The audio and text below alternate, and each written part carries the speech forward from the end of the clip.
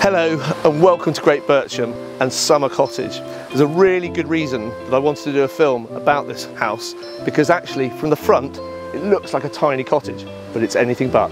Let's go and have a look. Another reason for showing you this property is that on a floor plan that will look like your front door. No one likes coming straight into the drawing room through a front door.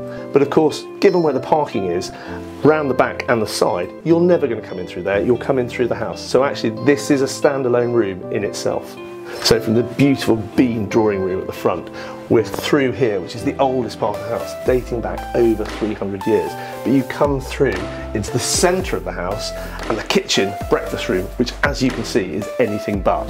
As with cottages that have evolved over the centuries, the space has been really utilised in this kitchen to maximise it. What I particularly love is that breakfast bar. Sit there, watch the garden, watch the birds. It's a really lovely place to enjoy your morning cup of coffee. And then really continuing with the new, because this is an extension onto the old part of the house, you have this, the family room. It's also the dining room, it's a seating room. It's got this great fireplace behind, it's got French doors out. It's a room that you will use all year round. And then finally on the ground floor, I want to show you one more room. There's a good reason for that, because currently this room is arranged as a study, but clearly from its proportions and the fact that we've just walked past the downstairs shower room, this would make a perfect downstairs bedroom suite. So often with cottages of this period, you've got to navigate a really tight winding staircase. Not the case here. And also upstairs, generally even short people like me have to stoop down, but look at the ceiling height up here. Created by the current owners to go over the top of that family room at the back, you've got this, a walk-through dressing room, an ensuite shower, and then you're through into this almost gallery double bedroom with those wonderful views out over the countryside beyond.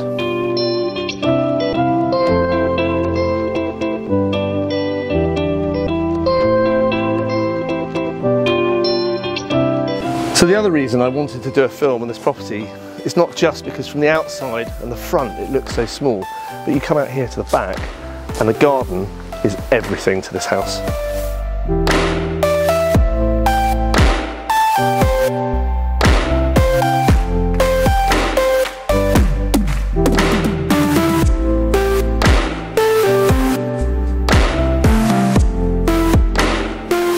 Down at this end of the garden we've got what really amounts to as a small orchard, plus we've got this beautiful copper beech and that horse chestnut. Clearly with a garden like this you really do need to be green fingered, and actually there's so much facilities and space here that you could almost live off the land.